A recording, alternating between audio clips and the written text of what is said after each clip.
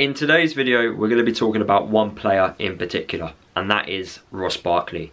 Since joining Luton, Ross Barkley has transformed his playing career. Honestly, some of the stuff I've seen this season is just unbelievable. And in today's video, I'm going to discuss his, transformation since signing for Luton, and what does the future hold for him at the club, but more importantly, could he be playing for England? Because for a non-Luton fan, that could be a wild statement to make. But in today's video, I'm going to give you guys my overall thoughts on why he deserves to be a wildcard choice to be selected for the Euros. Now, before we signed Ross Barkley, I don't think anyone would have thought Luton Town would have signed Ross Barkley, especially on a free transfer. Now, whatever happened prior to Luton, it doesn't really matter. But for me, Ross Barkley is proof that some players just perform under certain managers and they get the best out of them. Now, the move from Everton to Chelsea was probably not the best decision for Ross Barkley, especially with what's happened to Chelsea over the last 10 years. For me, I don't see them as a club that you go to and you progress. Yeah, they have some standout players who do extremely well, but for the young players to go to Chelsea and to do well, it's hit or miss. It's not consistent and you're not guaranteed to do extremely well. Some players can do it, some players can't, and we've seen that over the last 10 to 15 years on a Chelsea's perspective. And obviously the move just simply did not work out. And obviously throughout his time at Chelsea, he had loads of different managers. He also picked up a few injuries as well, and he just wasn't able to get the same Ross Barkley, that performances from Everton, and transform that over to Chelsea. We just didn't see it, and a lot of people were put off by him. Now, he had a few loan spells as well, and last season he was playing in the French league, which I don't think anyone really paid attention or gave him any real notice. However, this season we picked him up on a free transfer. No one really was picking him up, and it was either stay in the Premier League or potentially go to another country and play elsewhere, or maybe just drop down the leagues. But I'm super happy that we picked Ross Barkley up, because in my opinion, he's the best player I've ever seen in a Luton shirt. When it comes down to quality, the technique, the being on a different level to anyone else on the pitch, he simply has it. What I've seen him do against the very best in the Premier League is just unbelievable. And for me, he's the best player I've ever seen in a Luton shirt. Now, for the older generation of supporters, you may say that's quite a wild statement to make. But in my lifetime, I'm 24 years old. I've seen Luton from non-league to Premier League. He beats anyone.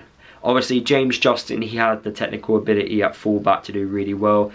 Kieran Dewsbury-Hall was also fantastic as well. But Ross Barkley is above them, in my opinion, especially with the quality. Now, when we signed him at the start, it took a while for him to get to match level fitness. And, some of us were looking at each other thinking, oh, is he even going to cut it here? And I was shocked, because his attitude is actually really good. And there was one particular game at the start of the season where I think he walked straight down the tunnel, and he didn't really clap supporters. And I was very vocal on him doing that, because those types of characters don't last long, especially at Luton Town Football Club. We, as a football team, we rely on players having good attitudes, being a close-knit group, because that's what's got us from non-league to the Premier League. And as soon as you bring those types of characters that are different, that could upset a dressing room, that's when things start going downhill, and we've seen that at other football clubs. So that's why I was extremely worried when I saw that from Ross Barkley. I was like, if you continue doing that, you are not going to have a career at Luton. But whether someone had a chat with him about it, I'm not too sure. But after that incident, it was very vocal on social media. We've not seen it since, which is a good thing, because I do think players should just take a minute, 2 minutes out of their time, whether they perform amazing or awful, just to applaud the supporters for giving their support. I think that's the least they could do, because without fans, football is nothing. So since that incident, he obviously hasn't done it since. But since that incident, his performances have just gone up like that, especially in recent weeks. just some of the stuff is just unbelievable. The passing range, the technical aspect, the turns, the beating of the man. He's literally on another level. And there's times on the pitch where no Luton player knows what to do because they're not on Ross Barkley's level. He sees something and a Luton player just doesn't see it. And at times it can be quite frustrating for him because he beats like maybe 3 or 4 players, or he's got 3 or 4 players around him, but no one's doing that run, or no one's creating that space for him to find them. And that's obviously the benefits of probably having someone who is just way above everyone. And we've probably put him in the shop window to go to a mid-table Premier League side, because that's at least what he deserves. He's at that ability. What I saw against Manchester City was just unbelievable. If you look at the build-up to our goal, how he got the ball in the half turn, spun the man and played it out wide, was just unbelievable. And he's also, his ability to win a lot of headers, I didn't think he was someone who would win a lot of aerial battles, but he does that as well. Honestly, he's been brilliant, and I can't knock him for that. He's someone that it could have gone in a completely opposite way, but it hasn't. It's gone in a upwards direction, which is fantastic to see. And also, I think, obviously, at the start of his career, he played as a number 10. And this time round, he's playing a lot deeper, where he can see things a lot more. He gets on the ball a lot more. He can drive into space. And I feel like that's transformed his career. It really has. He's still at an age where I still think he can still get recalled back for England if he stays fit. And he has done so far, and fingers crossed it stays that way. But he's done extremely well. And when I look at the players in his position for Southgate to call up, if he's calling players like Phillips, who has not deserved an England call-up, Henderson, who's playing in a league with not as good quality as the Premier League, I think that's harsh on players like Ross Barkley, harsh on players like James Ward-Prowse. And I feel like Ross Barkley has a, you know, he has a point. He's got an argument to be selected. Why not? He's doing extremely well.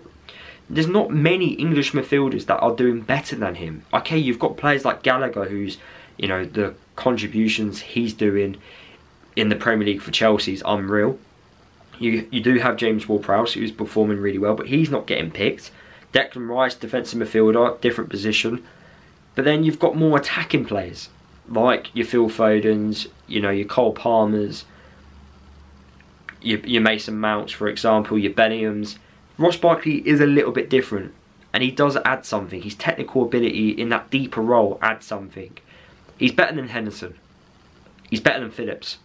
So if I see those two particular players get called up ahead of him, I'd be extremely annoyed. And that's why I think Ross Barkley deserves a shout at getting an England call-up over those two particular players.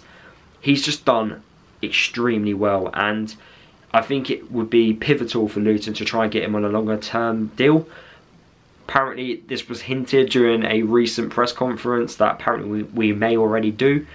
Who knows how many years he signed for Luton, but if we go down, Ross Barkley in the Championship, if we've only got him on a 1-year deal, it could be absolutely crazy in the Championship. But then if we go down, I don't see him staying. I see him staying in the Premier League because of how good of a season he's had. But if Luton are going to stay up, and I don't want to repeat the words of Graham Jones, we need Ross Barkley fit.